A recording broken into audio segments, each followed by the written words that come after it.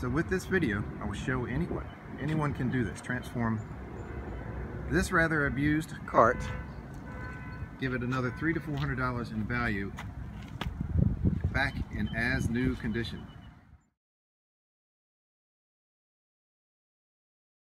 Your soap, I recommend just a good brand car wash soap that has the correct pH balance for the job, and my preferred way to wash is a soft bristle brush. The scratch does not take much pressure, just a medium to light pressure across the surface, and when you dip in your bucket of soap, only go halfway. So any loose particles, any solids that may potentially scratch your surface are going to sink down to the bottom of your bucket. So leave them in the bottom of the bucket. We don't want to deal with those guys. Dip it in the surface, tap it out, there you go. And for drying and regular cleaning, as I said, you're welcome to use a spray detailer, but only microfiber, always microfiber. No other cotton or other blends, just microfiber towels. Leather chamois for drying is fine. I prefer microfiber dry towels.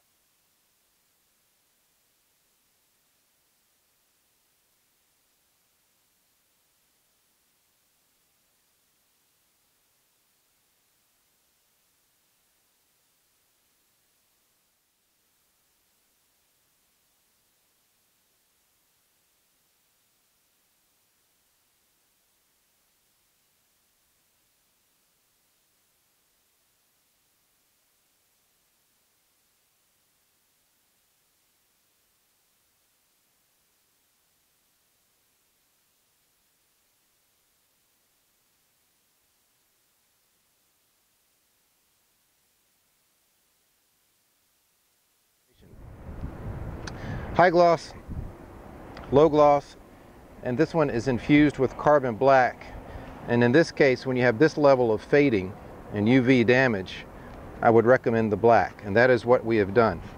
This is the Renew Protect Black. This was just applied 5 minutes ago.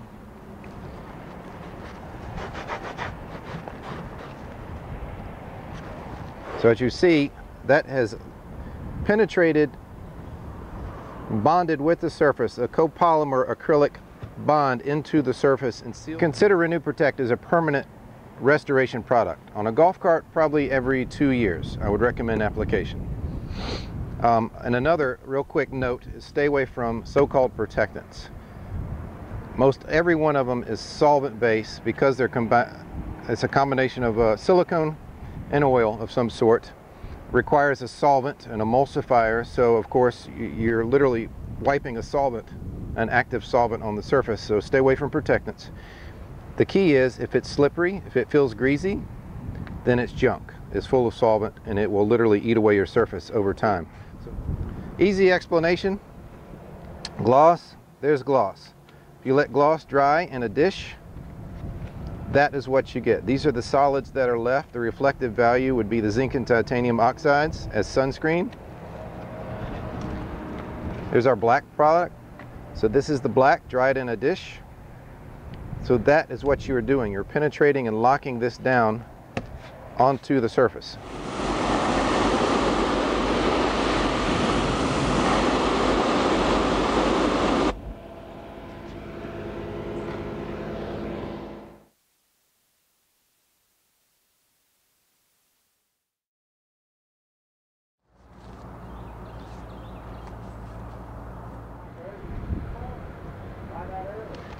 One thing you'll want to do is to seal all your plastics and rubber and vinyl before buffing the gel coat. That way you've sealed over the porous surface and your polish, your sealer will not haze and get into the porous surface of the rubber.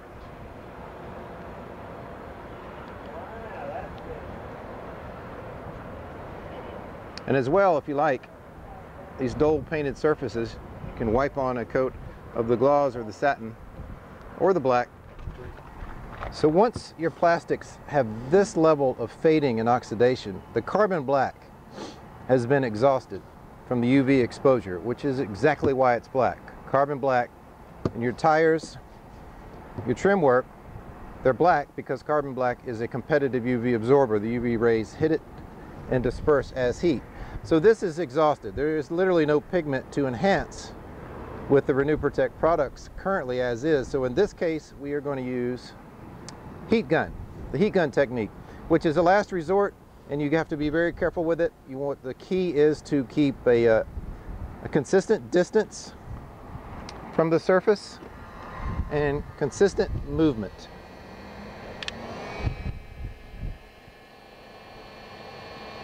Okay, once you've got the right distance and the right level of heat, you can see it's pulling the elements up through the plastic and restoring the surface of the plastic.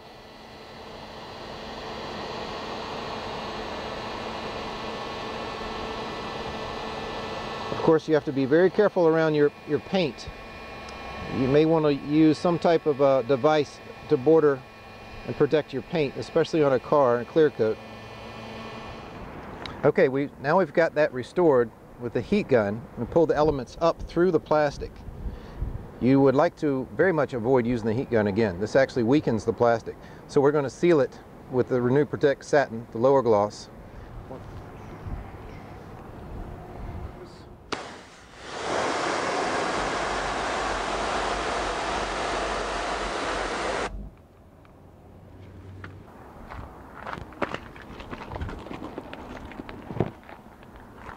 Quite a good machine, very strong motor, professional level buffing machine. A little overkill for our job on our little golf cart. It's a very good mid-level machine, very strong motor, great for home use or professional use. My preference for golf cart detailing, for buffing and resurfacing the gel coat body, the acrylic windscreens, dual action, well, similar to a dual action polisher, which these are. You've got oscillation and you also have rotation. This little guy, 2.5 amp to 3 amp motor, it's also a benefit to have a speed control dial. Will do the job quite well with a golf cart. And considering the size and the size of the pad, it's easy to work into the small areas. So as for our pads, let's switch over and talk about our pads. Pads to go with the machine. Foam pads are quite diverse in their use, and I kind of prefer foam in many cases. These are Lake County pads. You can see these are low profile pads, so you don't lose a lot of the energy in your machine. It's not absorbed in a large foam pad. So it goes directly to your surface, agitates your surface, which is the intent. Develop some heat. The polishing agents, compounds work to correct the surface. So as I said, Lake County pads. If you look at the link down below, I'll give you all the information on the products used today and where to find them. Yellow, cutting pad. The orange I consider a polish pad. And Rupes pads, very well made. These pads all will last you for multiple uses. So Rupes yellow is the polish. It's got that nice edge, which is quite helpful if you're getting in and around a golf cart. And the green pad would be their cutting pad. A little more aggressive than the Lake County pads, which is a good thing. And also, one of my favorite for golf carts is microfiber. You get a microfiber polishing pad. You can use it to compound and correct a very defective surface, or use the same microfiber pad, a clean one of course, to leave a fine and a finished product on your surface. So as to our products, today we are using a dedicated product for golf carts, Renew Protect Cart. It's got quite a bite to it to correct damage in gel coat paint and also your acrylic windscreen. And your vinyl enclosures, your clear vinyl, can be buffed as well. So the compounds are quite unique in cart. They break down to a fine polish. This can be a one step. If you like, you buff it out one time and you'll get a finish looking just like that, with considerable longevity. This is a high-grade carnauba infused with nano ceramics, so you're really not going to find much stronger than nano ceramics. And the carnauba I like for the fact that it really enhances color and shine. The longevity aspect of it would be the ceramics. And also a ceramic infused polish detailer. This is a cleaner spray detailer. It also has a high-grade carnauba. It has paint sealers, polymer paint sealers, and the nano ceramic as well, with polishing agents. You can actually use this, buff this on to a cart as a final finish, or a cart that is good shape. Use polishing pad or microfiber pad and use this as a fine finish polish, or use this for regular cleaning. If you've got, say, a new fleet of carts for a club, you don't require machine buffing. This is all you'll need. This and Renew Protect Black, Satin, or Gloss, and you can maintain that cart infinitely in an as-new condition. So while we're discussing, we got the pads covered. Microfiber towels, only microfiber towels. You never want to use on any vehicle, interior or exterior, a cotton or any other blend. Cotton towels and such can actually scratch the paint surface. It can scratch the acrylic. You can scratch tinted glass. So I think I said enough on that. Only microfiber. And I think we covered. I think we're good on that. So let's move on to the next step of correcting the gel coat and the acrylic windscreen. Okay, little 77 has taken a lot of abuse on a professional course in the weather, as you can see. So let's do a spot and show you how easy this is. Anybody can do this. Let's take our palm sander. I'm going to microfiber pad. I want to lubricate that pad, especially starting out with a new pad. This cart will probably take 3 to 4 pads. Your pads will build up, as you see, contaminants and imperfections will build up in your pad. So I'm using a bit excess of product for my first run, because I really want to lubricate this pad. And I'm working the product with microfiber. You really want to work the product down into the fibers repeatedly as you buff, as you add product. Okay, low speed. Spread my product. So we've spread the product. We're going to take our speed back up all the way.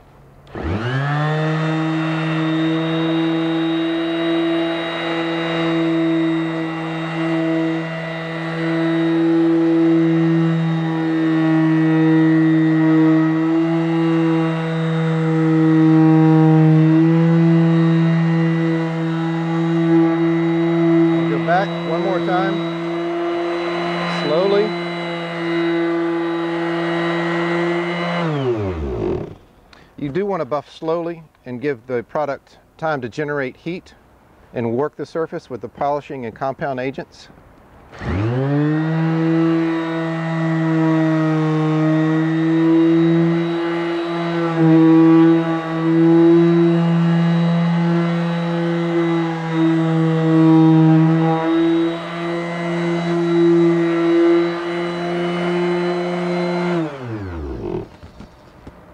Another trick I like, which I use when I'm using that machine on a cart or a car, works quite well for a car. Oh, and before I forget, you see the level of paint, gel coat, and contaminants and such that are being worked off the surface. So as I said, you will need probably 2, 3, 4 pads to do a cart in this condition. But for ease of use, a spray detailer and wipe your surface. How about that for a change?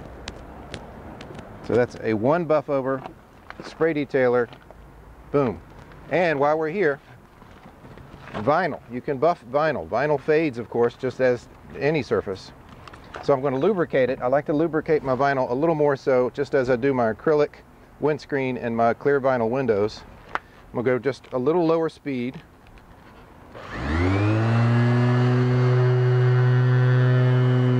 Spend a little less time on it than I would a painted surface.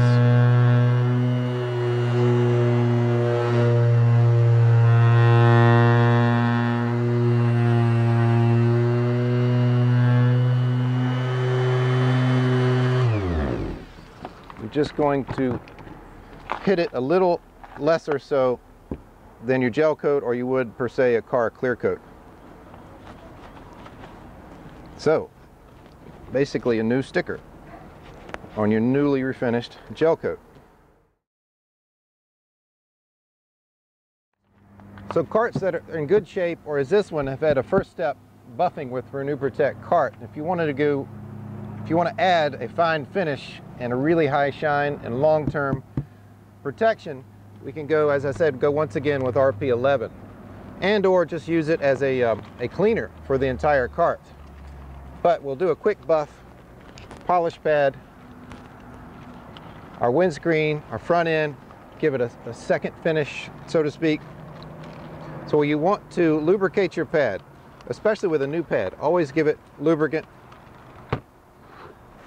and spread your product at a low speed.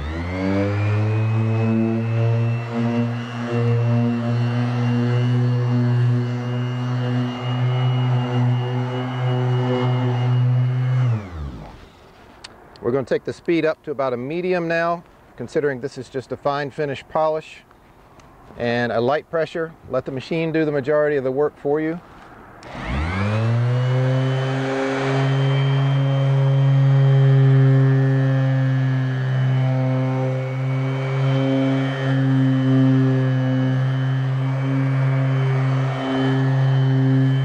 And you notice I'm moving a little faster because this is a fine finish product.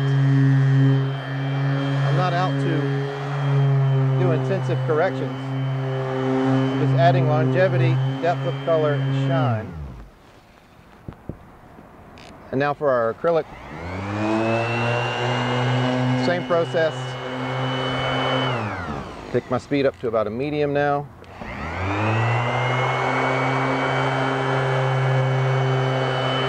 So that will very much be a Rain-X effect, so to speak. This will leave a hydrophobic surface.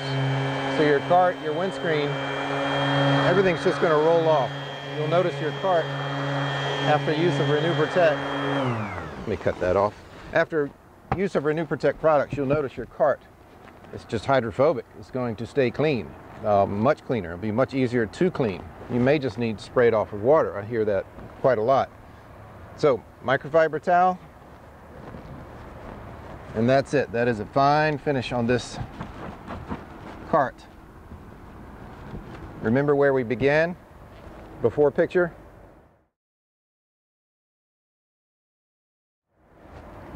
So that's 1 year. Recommend buffing 1 year with cart. Follow up with RP11. Actually, if you use RP11 on a regular basis for regular cleanings 4 times a year or more, no need to buff it again. I'm going to lubricate the pad, lightly lubricate the surface. Very important. With wet sanding and working with acrylic, I like to add a little more lubricant. And a little surplus of product, our cart compound polish and sealer. So I'm going to spread the product.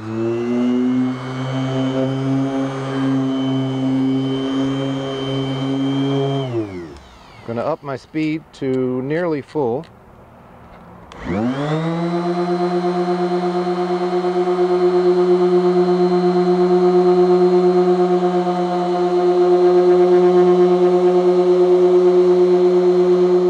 Let's talk about clear vinyl enclosures.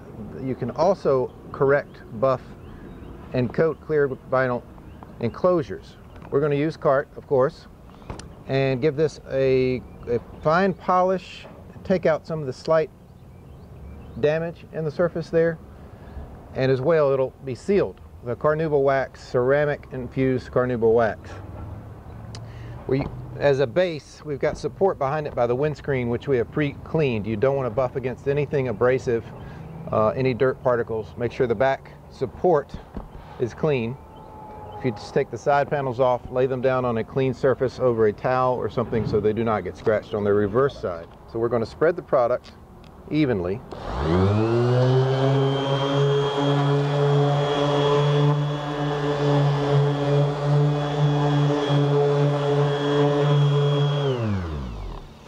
Now we're going to buff with about 10 pounds of pressure at a medium speed.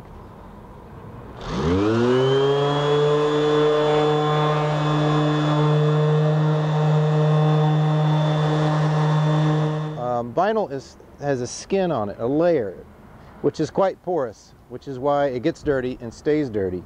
So, my favorite trick, after a general cleaning, use a general cleaner and one of these little dense foam cleaning pads, which you can get quite cheap online, and clean it again for a second time. I don't know if the camera is picking that up, but you see what I'm pulling out, literally pulling out of this porous surface. So once we get it clean, we're going to seal it with satin and it won't be an issue again. Satin will lock over and not allow dirt to penetrate the vinyl, and of course it's going to protect the vinyl against UV.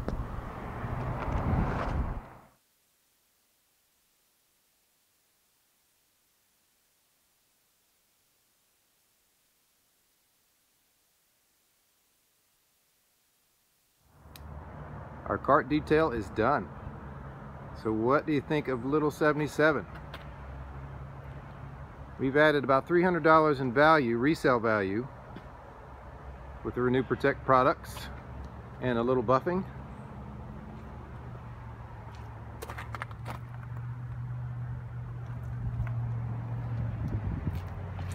Renewed all the plastics, permanent renewal, as you see on the flooring. The seats cleaned and renewed with a coat of satin or low gloss.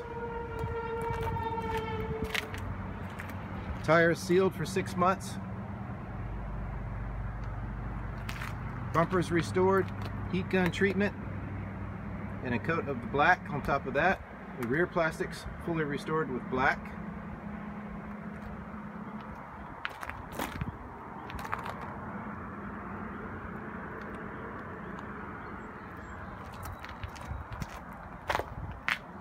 All right, that's it. Ready for resale.